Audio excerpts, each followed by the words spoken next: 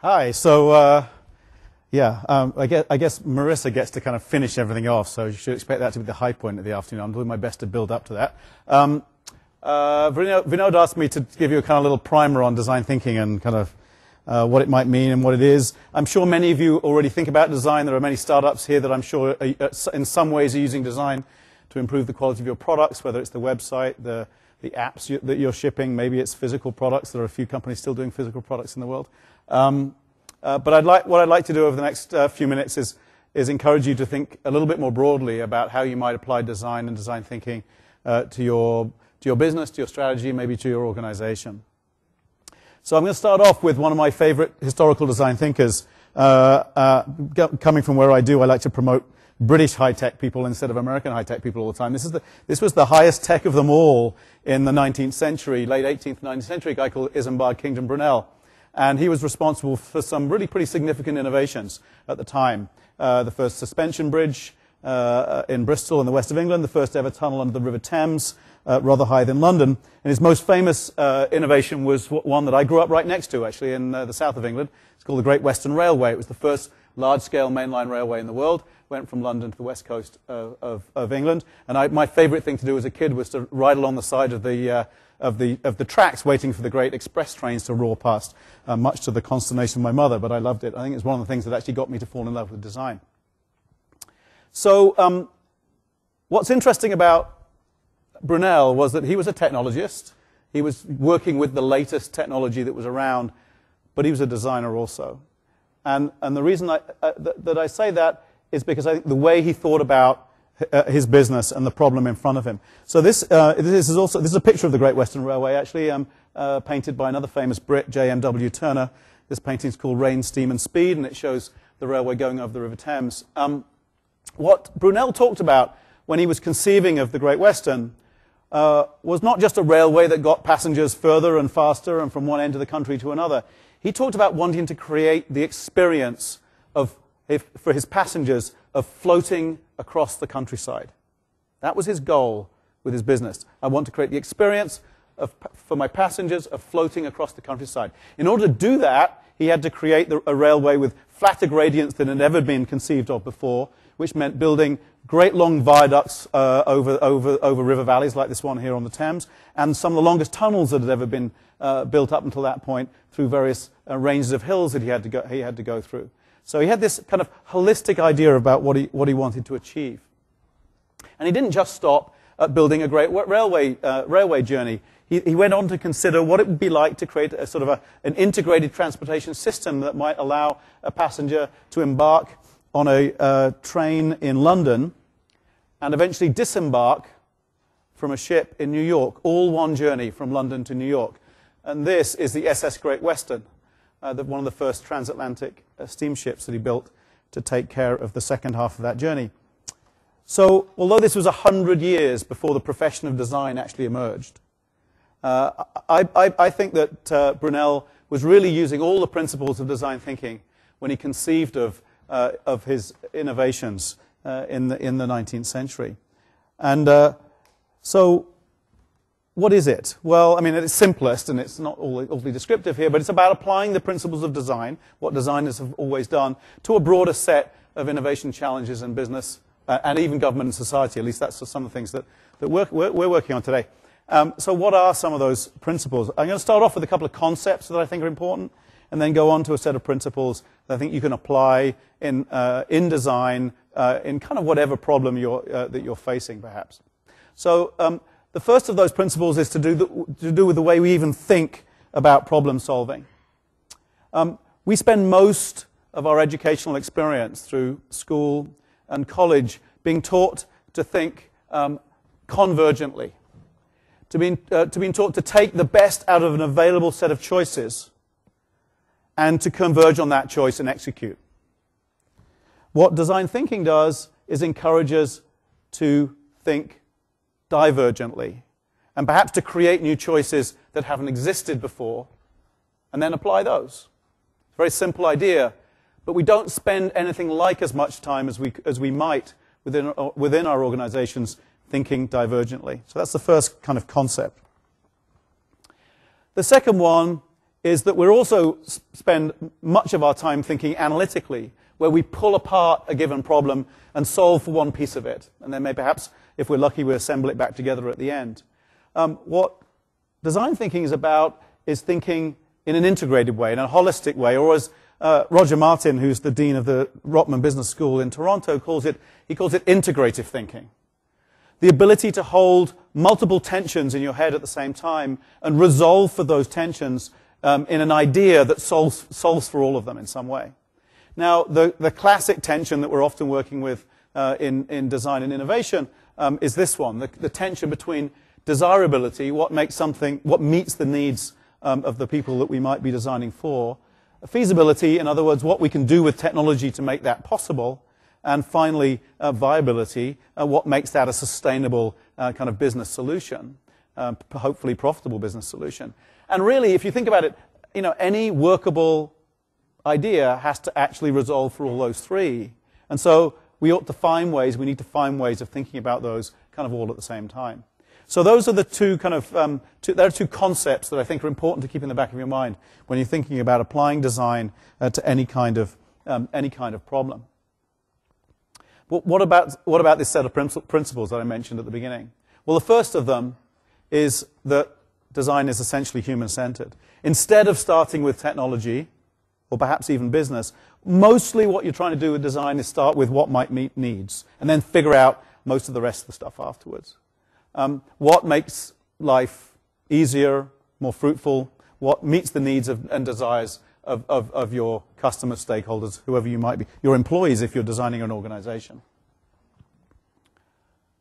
So just as an example, when a couple of entrepreneurs in the UK decided that they want to kind of reconceive the way baby feeding happened and baby bottles, we came up with a concept of taking the material that many of us experience if we're skiers, in those little hand warming things that you can sort of boil in the water and then you crack them and they stay warm for a while.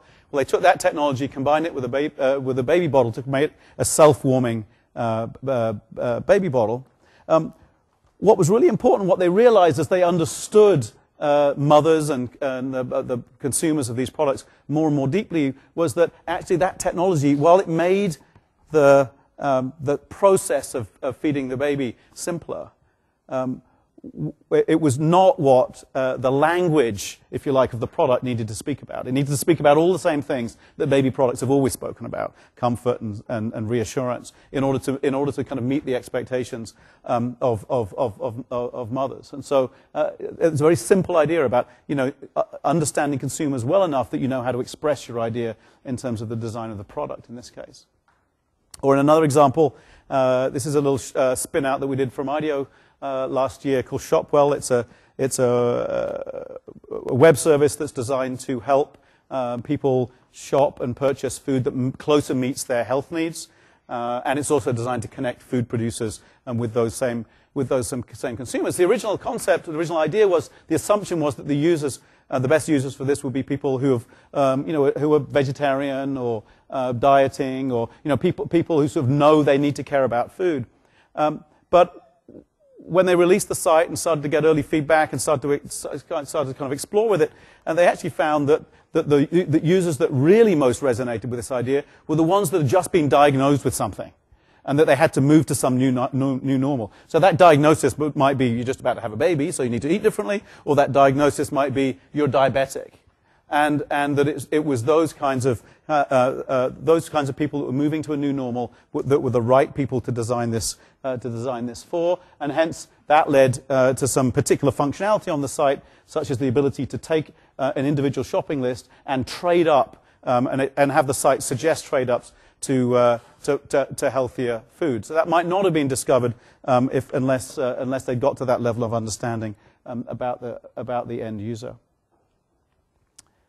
So if design starts with the idea of focusing on people, it very rapidly moves to the idea of learning through making things, going from speculating and thinking about what to build to building in order to think. Prototyping, as I'm sure many of you know, speeds up the innovation process.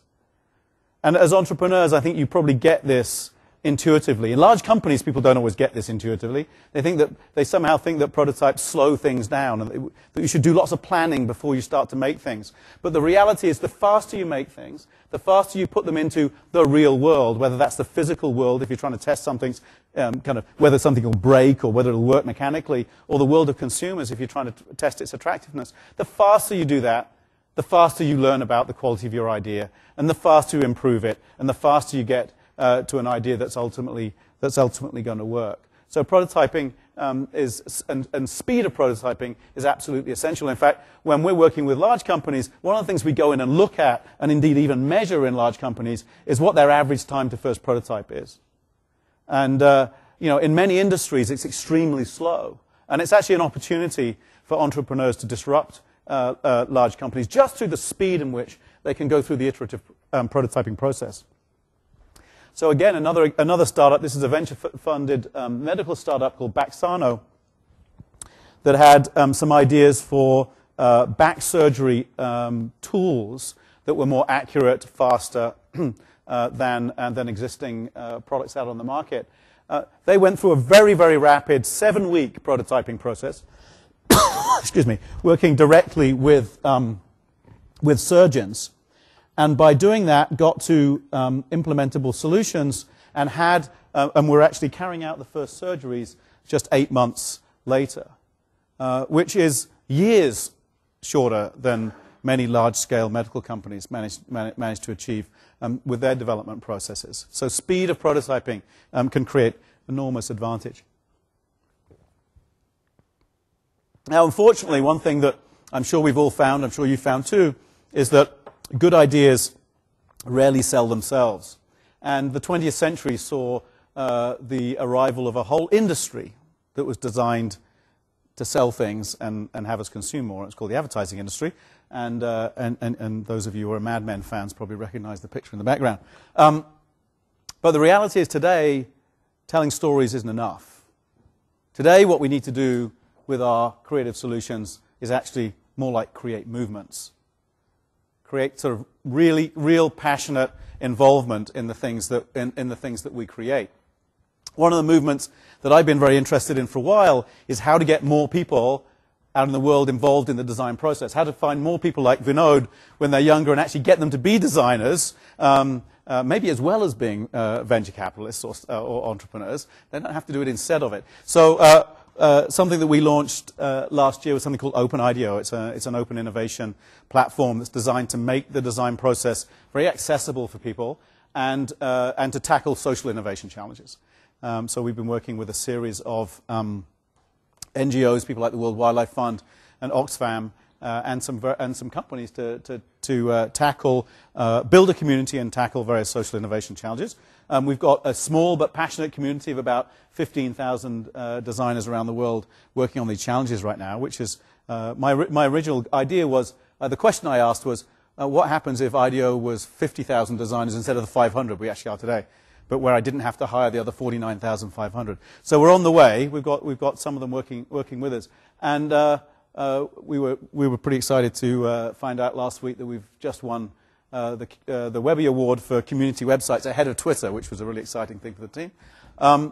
But one of the first challenges that we launched was for Jamie Oliver's TED Prize last year. He won the TED Prize based around the idea of making food more accessible to Americans. And so we ran a challenge for a few weeks on the site around how to raise kids' awareness of fresh food. We got lots and lots of involvement from it.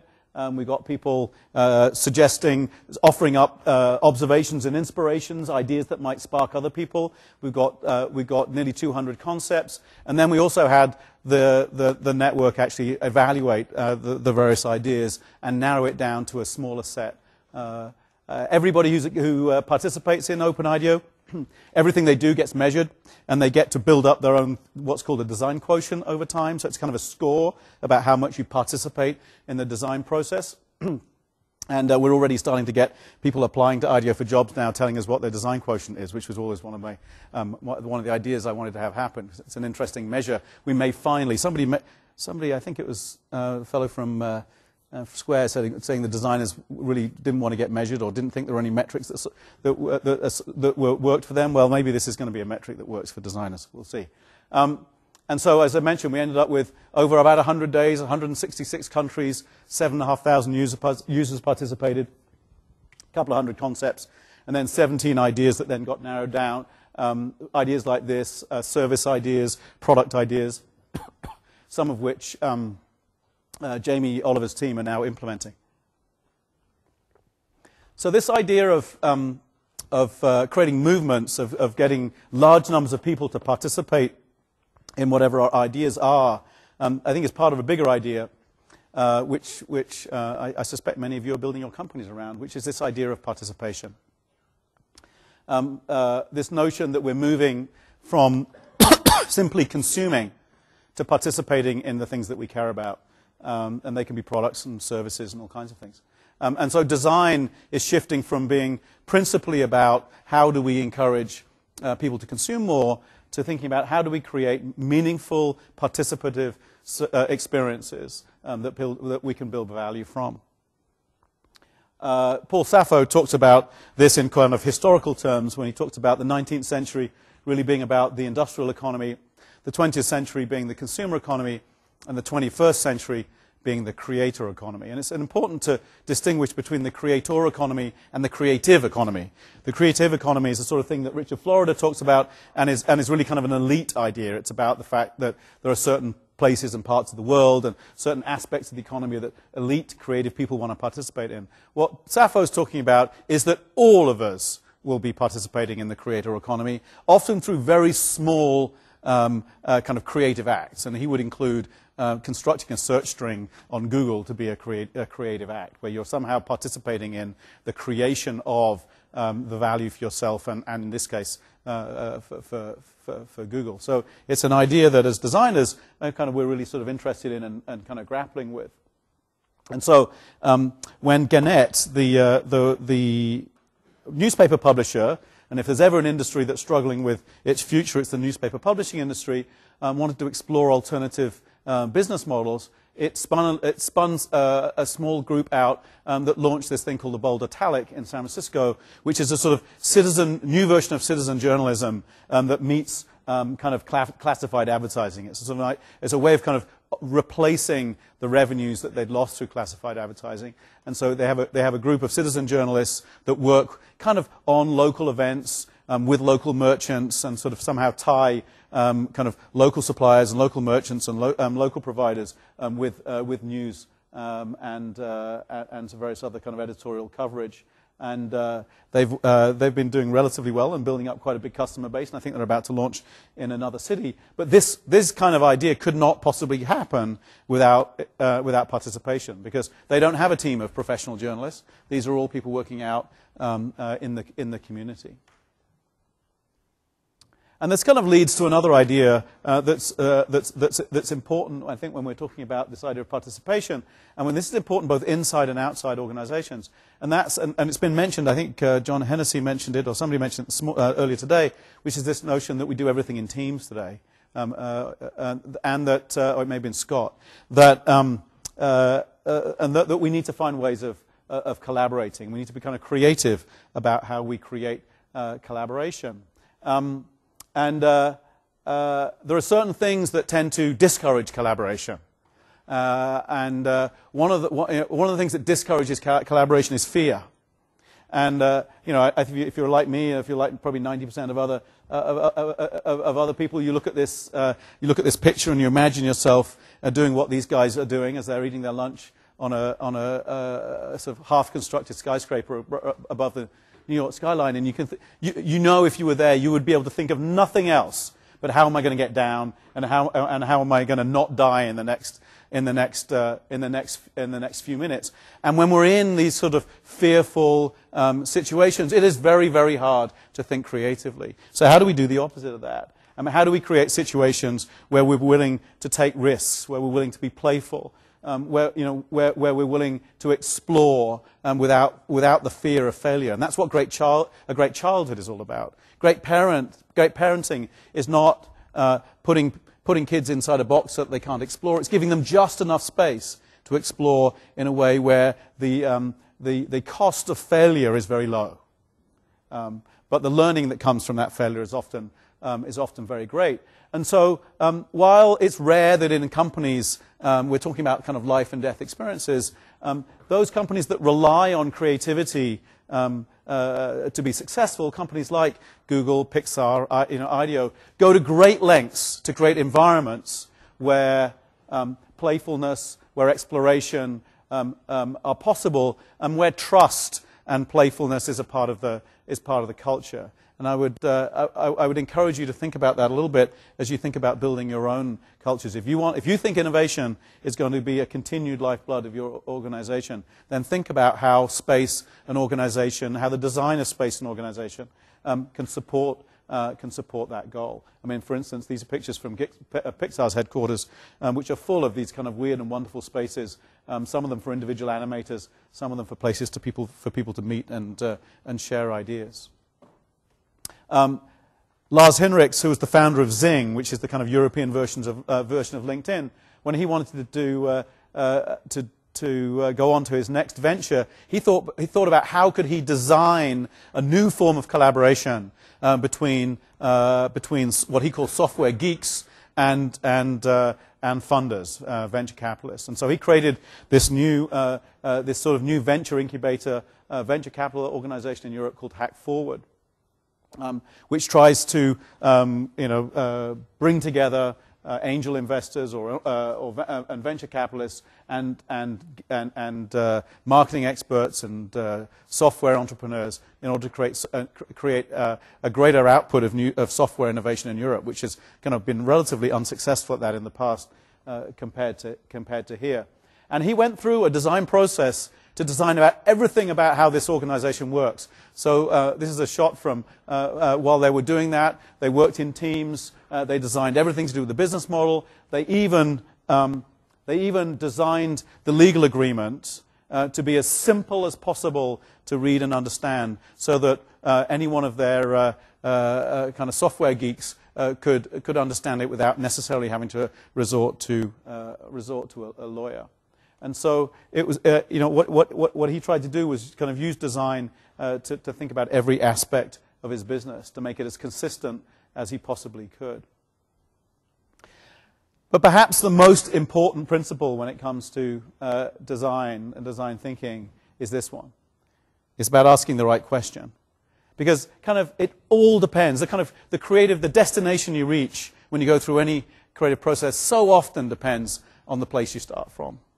And there have been any number of times when I felt like I've gone through a great creative process with something I've designed, but started off from entirely the wrong place, and therefore got to entirely the wrong answer. So I would encourage you, whenever you're thinking about how you might tackle something creatively, to give far more thought to the question that you're asking than you might normally.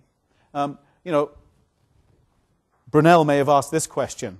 How do I take a train from London to New York, or something like that, in order to get to the notion of building an integrated transportation system when nobody had even heard of that term.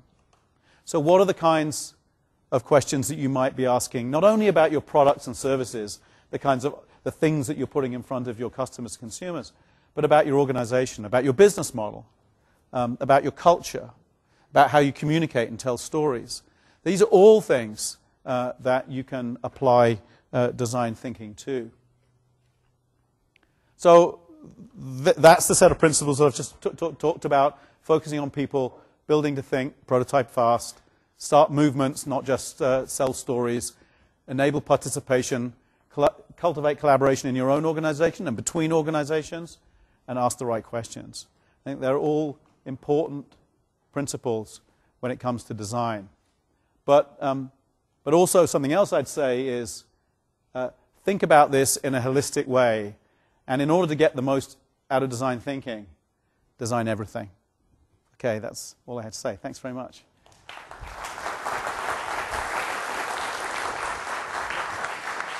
Maybe we can take 2 questions. Sure.